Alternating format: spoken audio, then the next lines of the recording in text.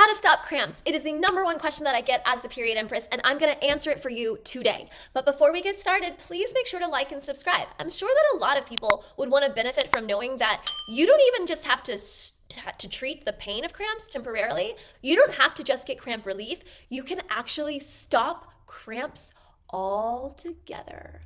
So please like and subscribe. Okay, so I'm first going to talk about it in terms of short-term relief. Now, if you want to get rid of cramps, a very easy thing that you can do is to apply a hot compress.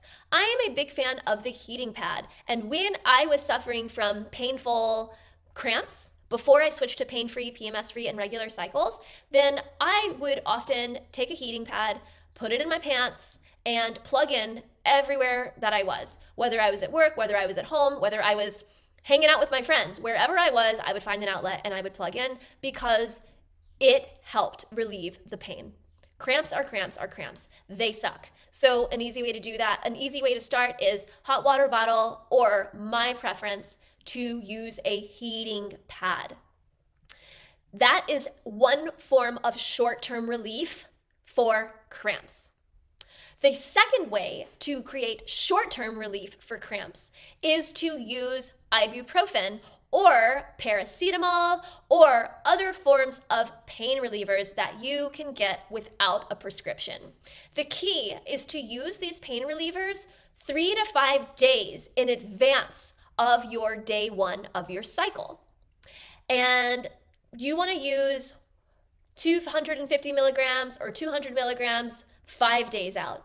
Then you might move to 350 or 400 4 days out. Then you might move to the same amount 3 days out. You're going to ramp up your dosages of the pain reliever so that by the time you get to day 1 of your cycle, you will feel a lower amount of pain. The pain may still be the same amount, but it will have been fed this pain relief in advance, so it never gets to the high level that it was if you did not do this ramp up in dosage.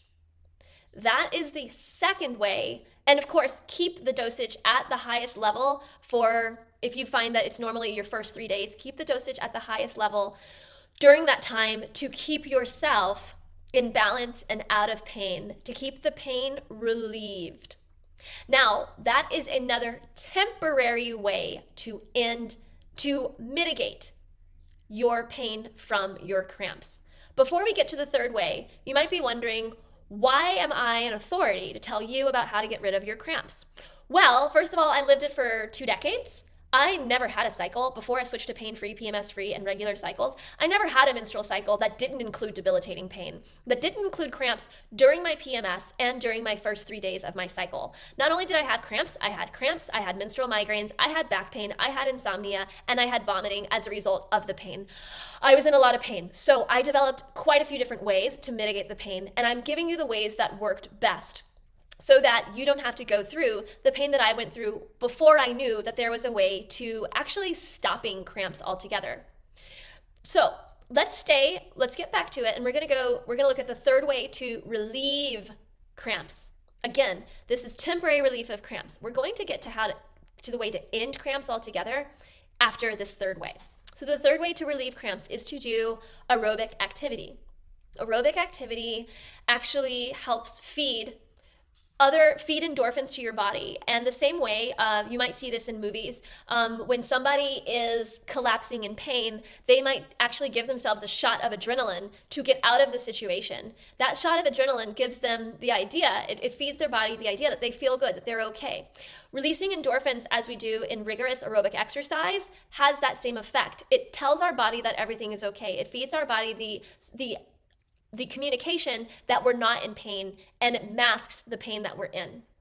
Now, those 3 methods that I just offered are all ways to mask and to temporarily relieve menstrual cramps.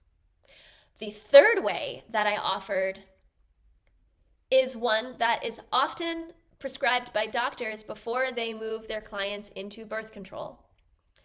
Birth control is another topic that I tackle, and while it is safe if you're using it as birth control, it is not safe if you're using it to mask symptoms. So the fourth way to relieve menstrual cramps might be to go on birth control.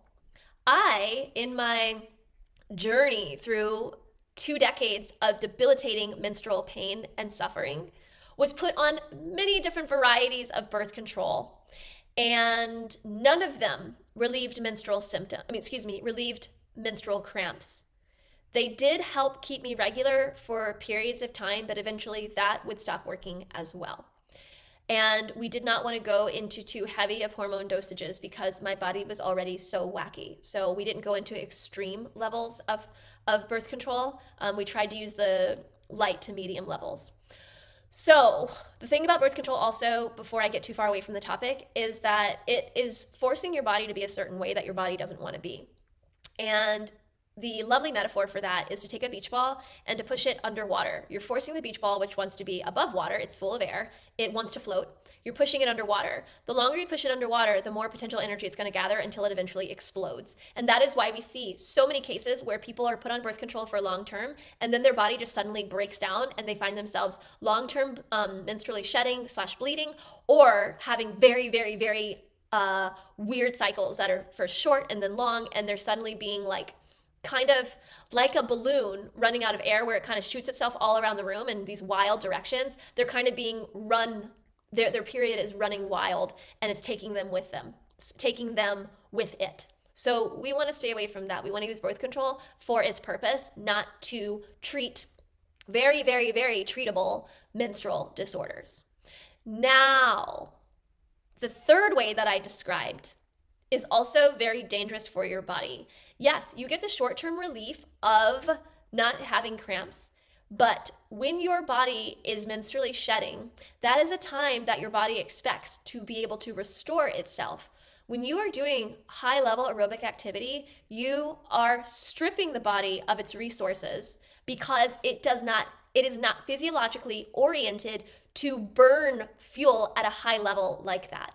So it is very detrimental to your long-term health and to the health of your body over the course of the next cycle to do high-level aerobic activity in order to treat your period cramps, your menstrual cramps. When you do this, the next phase that your body goes into, the follicular phase, what I call the soldier phase, will be kneecapped. It will not be able to do what it needs to do because it's going to keep trying to restore and recover all the nutrients that it lost during the restorative phase. So please, please, please, please, please, even though I'm telling you this stuff, this is short-term relief. And as I've said before, and if you've watched my videos, short-term gain is long-term pain. So let's get to the good stuff.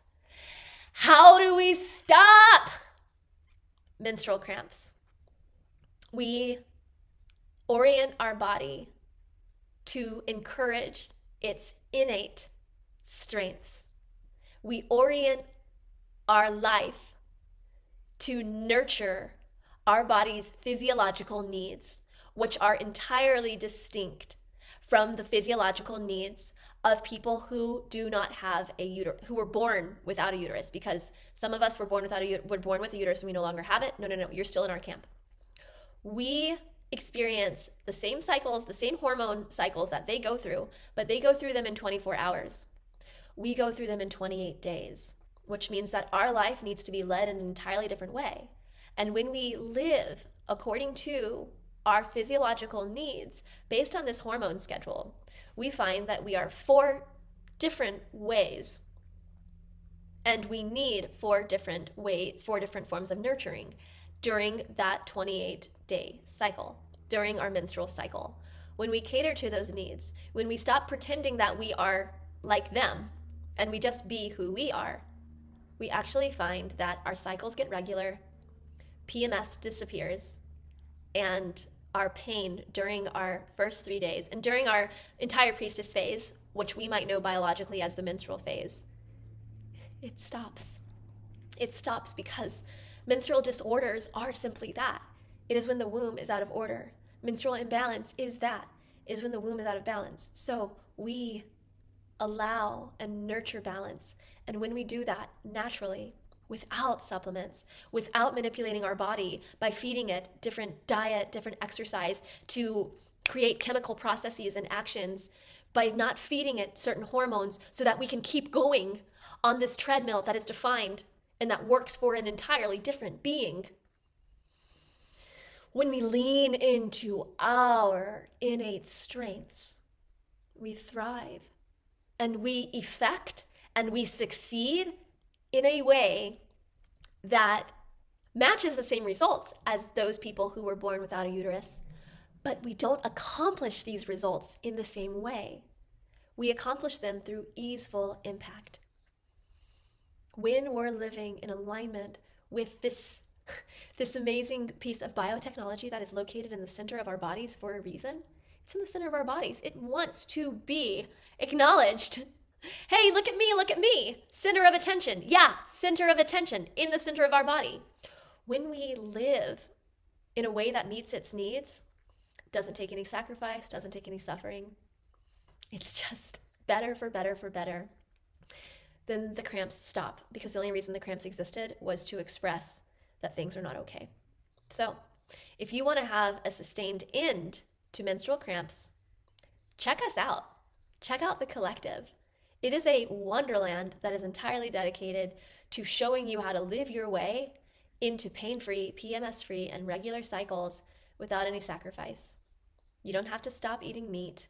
You don't have to start doing things on a regimented schedule that is informed from outside of you with lists and checklists. No. You be into your thriving. And we make that as easy as possible. So, hope you'll join us in The Collective. But in the meantime, you have ways for temporary relief, 4 ways actually. And you know that there is a way to long-term sustained ending so that you don't even have to relieve the cramps. Can you imagine it? I remember the first time I realized I didn't know where my ibuprofen was in my house. I remember going, oh my God, it's because I haven't needed it in so long. That's there for you. If it can happen for me, oh boy, it can happen for you. Wishing you joy, ease, space, and grace.